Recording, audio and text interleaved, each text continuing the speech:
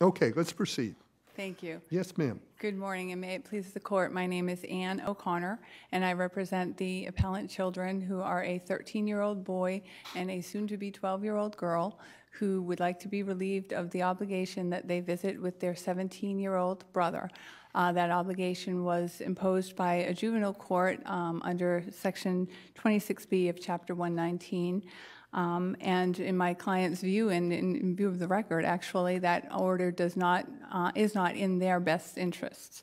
The statute requires that an order for sibling visitation be made in the best interests of the children with whom visitation is sought. The statute doesn't really define, it talks about the children. I take it that that means all of them, both the sibling who seeks the visitation plus, right? Correct, Your Honor. Yes, excuse me, but certainly it must be in the best interests of the children with whom... I'm entirely sure of that, but it certainly isn't only them.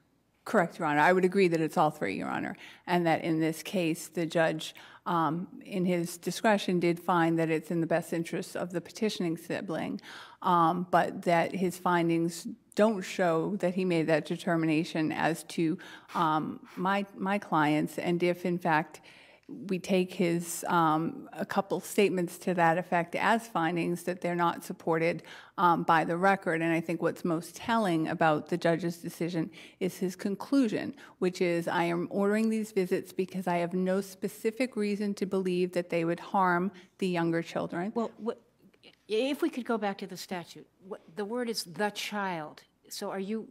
It's not, I mean, one way of reading it is it's the petitioning child, right? I would argue, Your Honor, that interpretation would not be consistent with any decision ever made by this court, and we can go back to 1932, Richards versus Forrest, that the first and paramount duty of the courts is to consult the best interests of the children in the case before it. And I also would point to the three cases that have been decided under the relative to the sibling visitation statute, Galvin, Pierce, and Zander, all appeals court decisions. In two of those cases, all three children wanted the visits, and the judge found that it was in all three children's best interests, and the appeals court said, yes, you must make specific findings around best interests, and you, the trial judge, must make a specific order. In Pierce, the elder child wanted visits with her younger sibling who was being adopted. Right. And it was in the context of an adoption proceeding.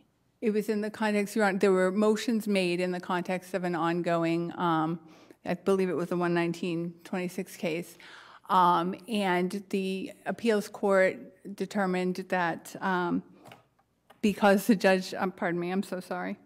Well, no, I shouldn't have gotten you off. Okay, That's so okay. let's just say all these interests. So move on, I apologize. But the order was not made because it was not in the best interest of the younger child with whom the visits were sought. Whenever this court has considered visitation with children, be it in the context of post-adoption contact under veto or de facto parent contact under humans in ENO versus LMM, the court always has made it a requirement that visitation be in the best interest of the child with whom visits are sought. There's something highly unusual about the circumstances of this case, though. The petitioning child said or did something, and apparently not criminal in nature, but I don't know that, but said something that caused all the children to be taken out of the family. And at the time, the two children that you represent now, I think, were ages 3 and maybe an infant or a toddler? No, Your Honor, when they were placed, they were 3 and 5. When all of the children were removed, and by placed, I mean the parents ascended to a guardianship. But we're talking about something that was said that caused a rift in the family. And at the time, the petitioner was only 11 years old, and there seems to be some dispute that they don't like the petitioner because of what he said so many years ago. That doesn't seem to be particularly injurious, especially where there's a 60-day or a 2-month separation that followed from that. If that were it, Your Honor, then maybe, it wouldn't seem that injurious, but that's not the case. The case is a sibling group is placed in a guardianship because their drug-addicted parents are abusing and neglecting them. My clients are the youngest, 3 and 5. For 2 years, my clients are living with their guardians and with their other siblings. This particular sibling has been traumatized, as all the siblings have been traumatized, but the petitioning sibling has been traumatized the most and is in and out of psychiatric hospitalizations during that 2-year period. And my clients are witnessing his self-injurious behaviors and his violent behaviors and are fearful as children would be in that situation. And ultimately, that child... But didn't the judge want to ease them into maybe some reconciliation? Because by all accounts, Jonathan is now a pretty solid kid, stable. Which is wonderful for Jonathan, and the trial court properly lauded him for the progress he has made, but my clients are not the prize that he wins because he is doing so much better. Contact with my clients must be in their best interests, and that has not been shown, is not shown on this record. But the judge wants to test the waters on it. He says, let's begin with correspondence and then maybe some supervised visits, and we'll go from there. Again, Your Honor, the contact must be in the best interests of my clients, and there is no showing on this record that it is. There is an indication, even though there needn't be, that my clients indeed may be harmed by this. These are children who were traumatized in their biological family. They endured some trauma by witnessing their brother's difficulties. They've endured their parents seeking visitation in the probate court. Isn't it part of the record that the trauma that they may be suffering at this point, and this is the part that hasn't been really attended to, is the result of whatever it is that the older child did. They were removed from the home that they believed was their home. So they view their parents as the two guardians who are taking care of them. And for children, it could be the case, and it's unclear from this record because it wasn't developed from their point of view, that they were traumatized as a consequence of being removed for reasons they attribute to Jonathan, but it doesn't matter. They are traumatized. Exactly. And the consequence of that, there was some indication they couldn't sleep. They weren't, Exactly, Your Honor. things like that. So I have a question. So that's the development of the facts that we don't have because it wasn't focused appropriately, you would argue, on these other two children's best interests. Is there any historical context for the current statute, which I have some memory, seems to arise out of an understanding that, and there's literature, I believe, that siblings, when their parents are neglectful, tend to look to each other for a source of stability and comfort. And it is in that assumption, in that grouping, that they're looking to each other so that when the system, which is imperfect, must remove them from their parents and place them, they can't always do it together, although they'd like to.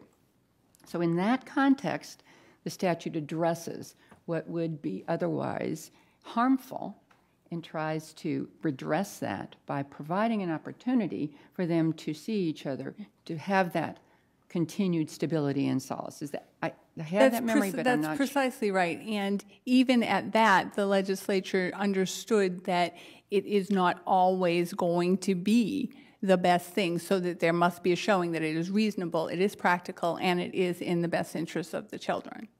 Ms. O'Connor, your time is up. Thank you, Your Honor. Thank you very much.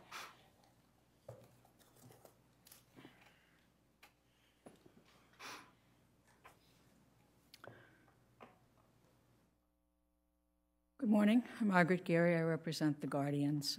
The Guardians' position is not that visits with Jonathan should never, under any circumstances, occur. The position that was taken at trial was they thought these particular kids were still too young. The boy was having some difficulty in school. The girl also. There was some involvement with a guidance counselor. They thought the children should be at least the same age that Jonathan was when he filed this petition. That was for starters. Secondly, throughout the course of this litigation, which has now lasted close to 2.5 years, Jonathan has had the opportunity to say, well, that allegation I made against one of the guardians that she criminally injured me, which resulted in the loss of her job for 4 months while the district attorney investigated, which resulted in children being removed from the home after a couple of years and significant trauma to them. He's never taken that back. He's never said, no, that didn't happen, no, I was confused, I made it up. He still is maintaining that one of the guardians slashed him with a box cutter, and that particular guardian happens to be a school teacher. They have a significant concern that contact with Jonathan, at least at this point, would result perhaps in more of the same concerning behaviors that he had back when he was 11 years old. And they have no reason to know to the contrary, because they didn't have access to any of his treatment records, any of his DCF records. They basically had to take on faith what was testified to by Jonathan and by the social worker at trial. Well, let me ask you about that, and maybe I'm misremembering, but I thought one of the arguments that DCF makes is that they didn't want to have any of that material, although I think that was testimony given by one of the guardians who was on the witness stand and was asked, well, do you want to know anything more about Jonathan? And I think she said, at this point, no. Certainly, we were denied discovery right through. There were motions in limine filed stating, well, you have to take this out of the jail report. We don't have any discovery. A lot of the pretrial skirmishing related to finding out what was going on with Jonathan at this point in time so the guardians could make an informed decision. So they were deprived of that opportunity. But that aside, there's also the issue which is developed, not really developed in the record either, is whether the guardians are entitled to the presumption that their decision to hold off on the visitation is entitled to a presumption that it is correct, and whether the burden would not have been on Jonathan to prove that his siblings were being injured by the failure to have visitation with him. Now, that's the presumption that this court established in Blixt, which was the application of Troxell to the grandparent visitation statute. This is not completely unrelated to that. The briefs raise a question, or one brief at least raised a question, whether or not the juvenile court had jurisdiction under 119 section 26B or otherwise to order the minor siblings to... I think that was my sister O'Connor's argument. Share that view? Because the question is... I do agree that... What is the scope of authority of a guardian? Is it parental unless and until the probate court orders otherwise, or limits the scope of authority, or, The scope of authority seems to be that Section 1 of the statute says you have parental authority, and then that every section after that detracts from that. And it says, well, you have parental authority until someone steps up and asks the judge to second-guess your decision-making, at which point there doesn't seem to be any standard in the probate court as to what presumption, if any, the guardian's decision-making has that it's correct. And that's problematical from a constitutional perspective, because the Massachusetts Constitution and the federal Constitution both protect families. They protect family integrity. We've had cases, Sophie, Angela recently, saying that children have a right to family integrity. They have a right to feel safe and secure in the family that they're in. Are you suggesting that a guardian has a constitutional right to make decisions for his or her ward? I'm suggesting that the guardian's family is entitled to constitutional protection as a family, and that the federal case law, most especially Prince versus Massachusetts, holds that they are entitled as family members to that protection. Moore versus City of East Cleveland also gives that level of protection to a family.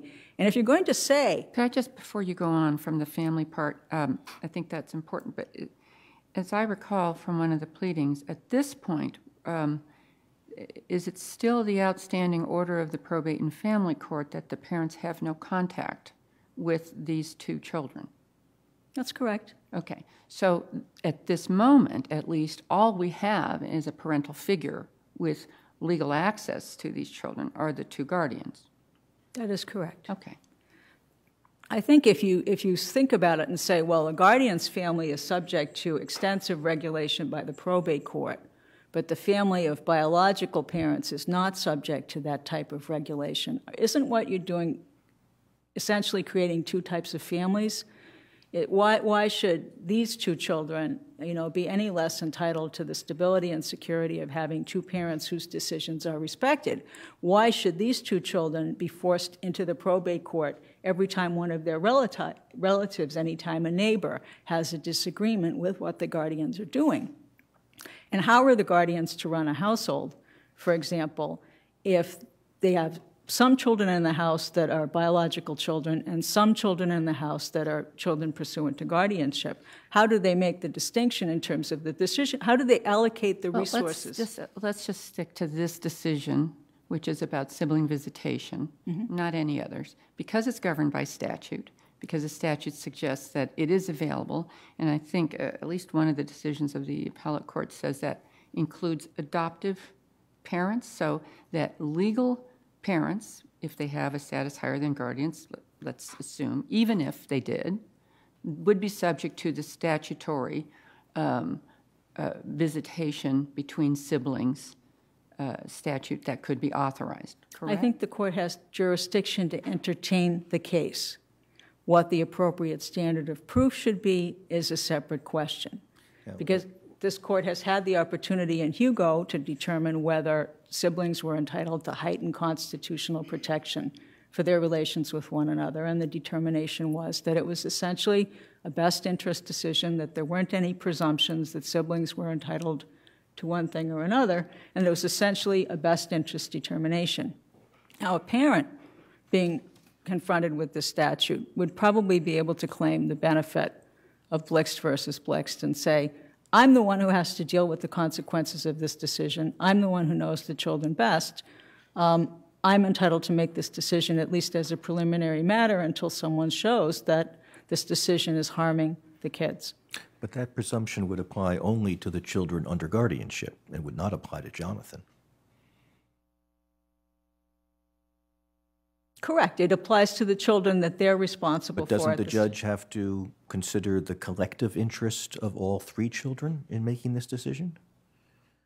I agree that he does. That's absolutely appropriate. What the argument here concerns is what are the standards and the burdens of proof that have to be met. Can a judge just walk up essentially to the guardians and say, I disagree with how you're handling this situation, here's what I'm going to do, and then ask them to implement it, ask them to have to deal with the consequences of it, when there's essentially no presumption given that they know what they're doing. Okay, but even I mean, let's be fair, the judge here very carefully considered this issue. This was...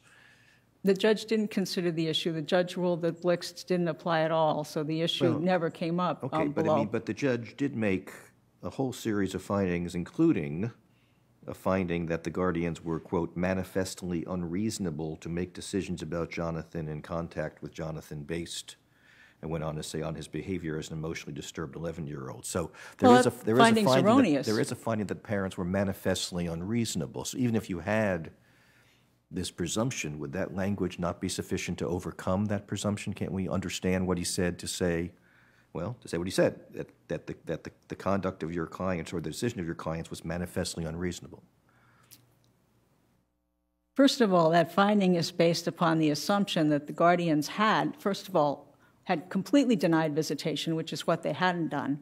And it's also based on the assumption that the guardians had adequate basis of knowledge to make the decision about Jonathan, which the trial court judge himself denied to them.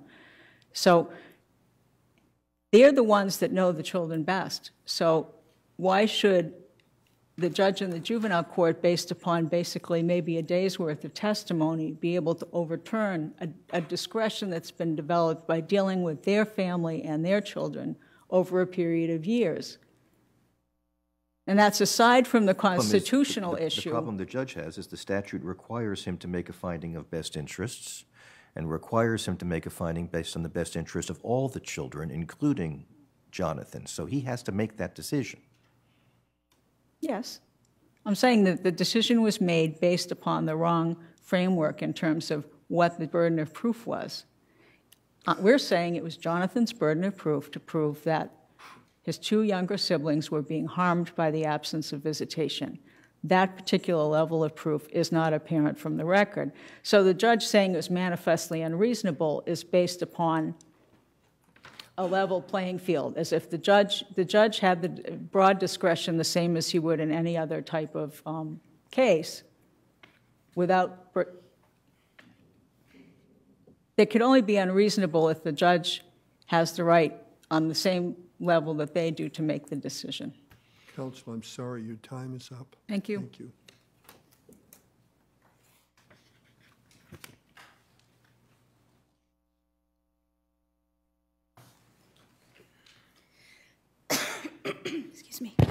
May it please the court, Beth Nussbaum, representing the minor child petitioner, Jonathan. Good morning, Your Honors. In terms of the question of the proper presumption and burden and proof, I would argue that the court already has a very well thought out framework for this kind of question. If this court would look by analogy to the post-termination visitation with parental cases such as Ilana, Rico, Vito, John, etc., it's very clear that the judge has very broad discretion, and the judge is tasked with weighing the competing interests of the family interest, and that's even conceding that this, I'm sorry, Your Honor. Is there a case that you can direct us to where there is instead of a situation where the siblings really would like to see each other, and there are impediments to their doing so that the judge is looking at, where the judge is facing a situation where the siblings don't want contact with each other, and the judge is making a determination, nope, you're going to have contact? Well, I don't know of a case where none of the siblings want contact, but there is a case. I mean, we know one sibling here wants contact, but it's the people he wants contact with who don't seem to want contact. Correct, and I don't know of any case where none of the siblings want contact with one another.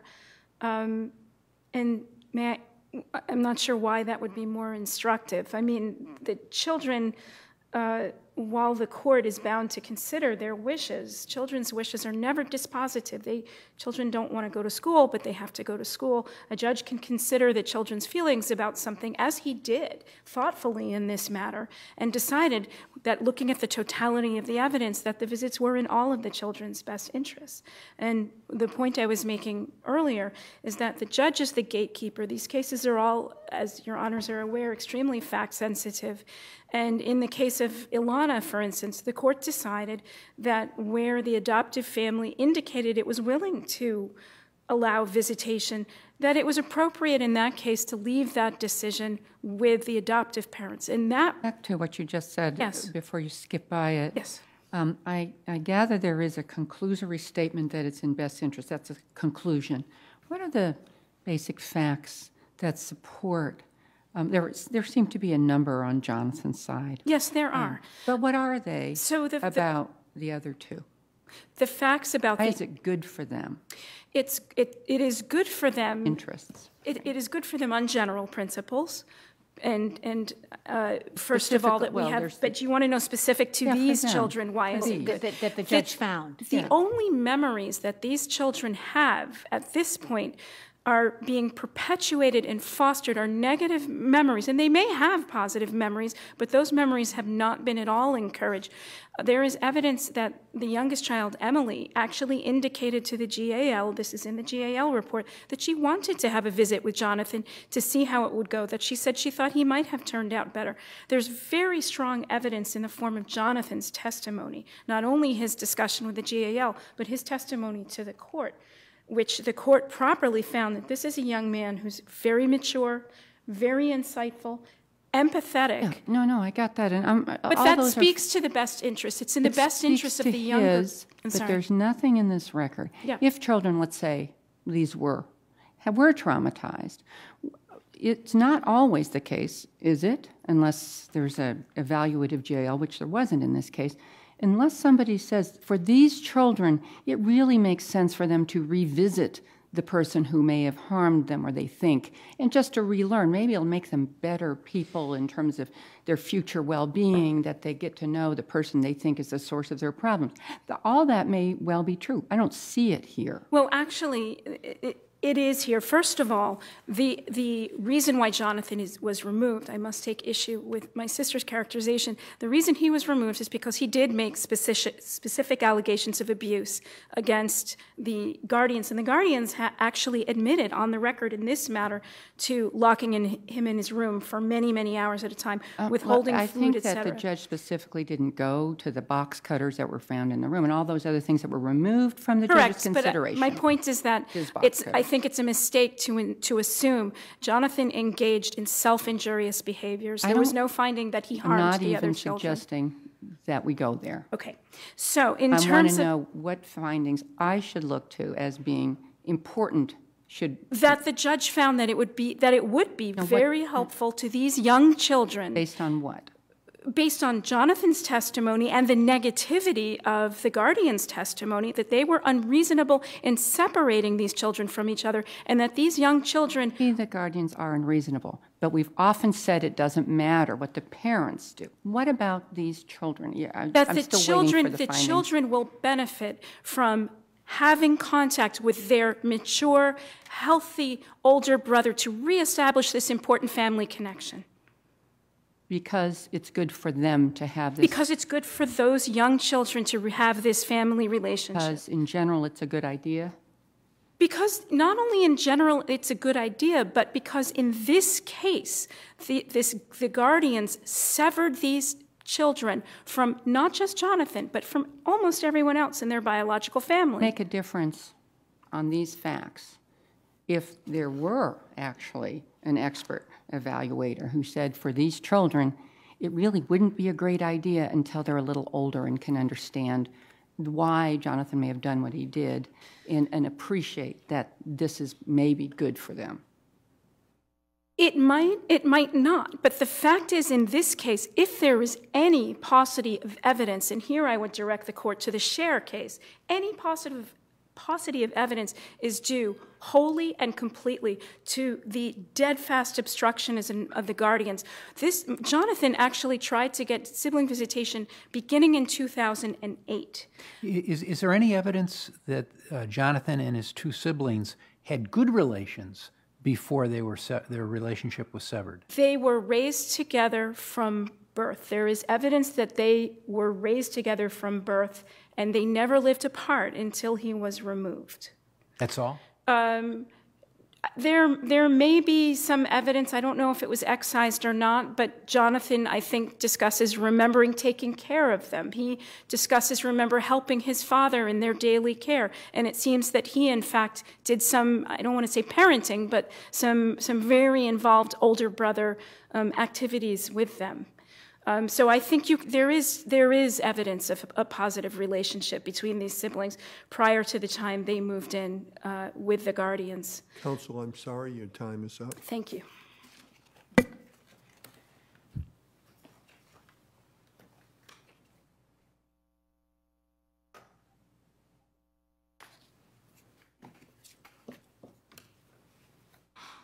Good morning. Department of Children and Families, Lynn Murphy representing the department, and we're here in continuation of our support of Jonathan in his request for visitation. The trial court did not abuse its discretion entering an order for sibling visitation in this case. The order was reasonable, practical, and in consideration of all the children's best interests. I think the court does a good job of laying this out. This was a complicated matter that had many factual twists and turns to it. And I think this is what the discretion is all about. We want to have trial courts having this discretion so they can deal with situations like this and protect the interests of children, their best interests in this case. Why should not the guardians who have been, for all practical purposes, the parents of two of the three children, not enjoy the presumption that they know what's in the best interest of their two children? Well, for the simple fact that guardians are not parents. They're a creature of statute. I'm sorry, let me interrupt. Our clock isn't working. Thank you. Please proceed. The difference is guardians are a creature of statute. Their powers are enumerated within the statute. Parents have constitutional rights. But doesn't the statute give them parental authority during the pendency of the guardianship? Well, they do, but it gives and takes away. Isn't this just an exercise of parental authority to say, you know, this is who I want you associating with and this is who I don't want you associating with? Well, absolutely, absolutely. Guardians are a form of parent, but they're not a true parent as an adoptive parent, a natural parent that has a constitutional right. That's because it's a very different relationship. They could be removed. They can be removed. But these guardians haven't been removed, and so the question is, while they're still guardians, why shouldn't, and no one has been attempting to remove them, why shouldn't they be able to function as a parent would in these circumstances? No, because in this circumstance we have a specific sibling visitation statute that says we need to consider the best interests of children and promote visitation. The court has recognized on numerous occasions the importance of sibling visitation. So in this particular case, when you're talking about visitation, you are going to see some interference in a guardian's right. But the judge's findings with respect to that have to be to determine what's in the best interest of the children. That is correct. And regardless of what you call it, should there not be some degree of deference or respect from the fact finder when the guardians of two of the children say it is not in these children's best interest? Shouldn't the judge give some deference to their opinion? If the judge ignored that evidence, that would be very troubling. The judge absolutely should consider that evidence. But to give it any presumptive weight, I would disagree with that. And I think the court absolutely considered what these guardians had gone through. And in fact, in his order, he says this has been traumatic for them. I can see why they're upset. But the reality, the totality of the circumstances, we have to consider it still is in everybody's best interest, meaning the three children, to have this visitation. And what's the distinction between giving deference and giving a presumption?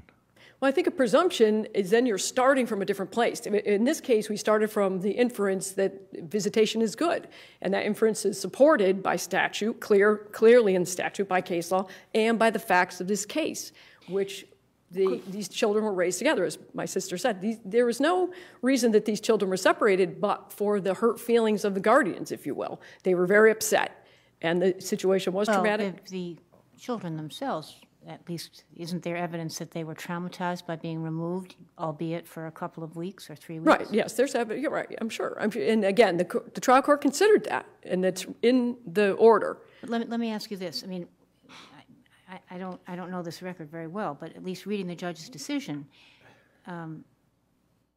do you take the position that one way of reading Judge Collins' decision is that one doesn't need to get to this presumption or not, because it's very clear that on these facts, he considered the guardians, even if he had applied a presumption, they were being unreasonable? Absolutely, absolutely. I think that is, the judge was very clear. He felt that the guardians were just very unreasonable in their position, and that the reasons they articulated for keeping these children apart really had nothing to do with the children, and they were not, the trial court did not believe that these were reasons that were articulated were good enough, and they were not connected to the children's best interests. And promoting that relationship, the judge was very concerned about keeping those children. In his findings, did the judge suggest that the two children's opposition to visiting with Jonathan was a sympathetic mirror of what the guardians felt about Jonathan? That the children were influenced by the guardian? Yes, I think so. But did he say that specifically?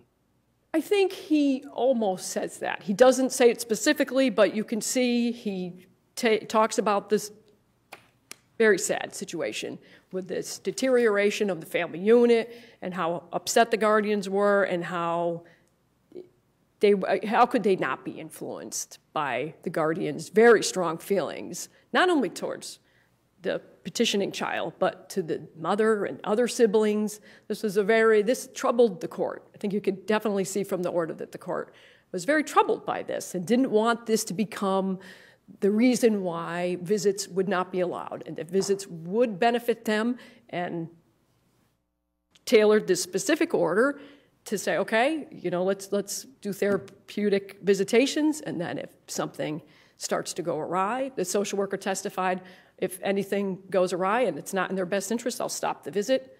So this was the way the court could promote this without making any decisions that would be contrary to the interests of the other two children.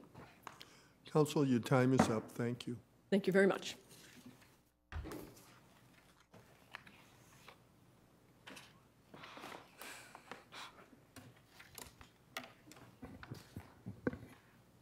Kara Shayette, appearing for Mother Appellee in this case.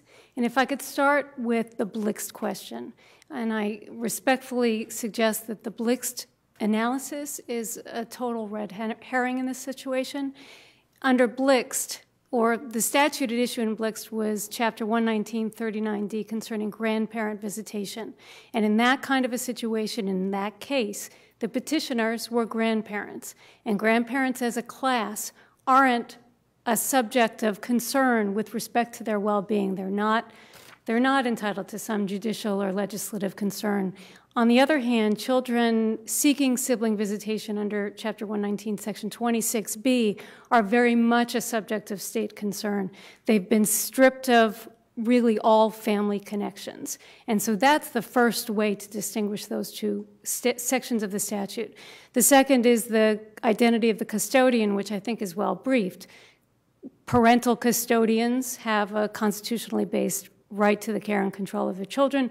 Guardians just have a statutory authority. But there's a further reason to distinguish these two, and it goes to the purpose of the statute. In a 26B situation, what has to happen is that a petitioning child in state custody has to present as one in need of contact with his siblings.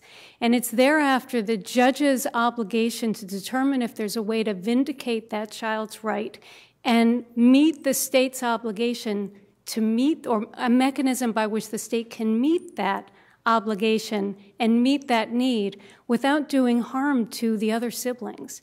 And so the judge satisfied himself in a conversation with Jonathan that Jonathan was indeed a child in state custody, ripped from home and siblings, in need of contact with his siblings. He was persuaded that this young man before him was thoughtful and insightful and had matured. And from his findings, it strongly suggests that the judge was persuaded that at a minimum, this child didn't present an obvious harm to the other siblings.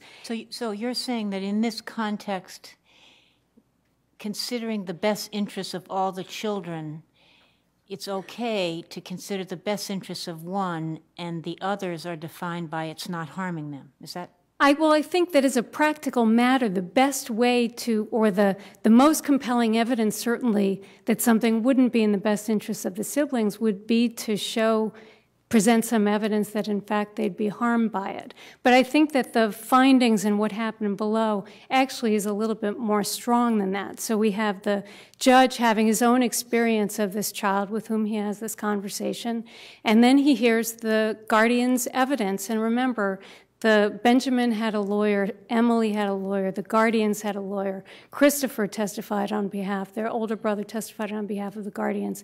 And the judge was presented with this thoughtful young man, and that person in front of him did not square with this fossilized characterization of a virtual monster who was a threat to the children.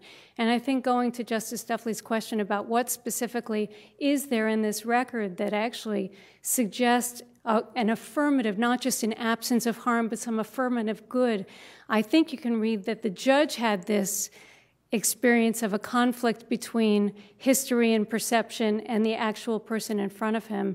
And in addition to it not being a harm, might have been a positive for the children to actually have the experience to discover that there wasn't a boogeyman in the closet or a monster under the bed, and that perhaps the manifestations of stress that the guardians did testify to it might have been resolved with an opportunity to realize that nobody was going to hurt them, and that it certainly, and if there was hurt, it certainly wasn't going to be at the hands of Jonathan, especially where the order was so incremental, so careful, and so subject on its express terms to additional review if anyone needed to have that happen. Did he speak with the other two children? He didn't. They weren't there to testify. So the witnesses that the guardians presented and that the judge, whose testimony the judge simply didn't credit, was one of the guardians and their older brother. Was any expert involved? There was a GAL who originally spoke with all of the family, and with the social worker. Was that a GAL who was an evaluative GAL under the statute, or an attorney GAL with no child developmental expertise? I'm afraid that I don't know the answer to that.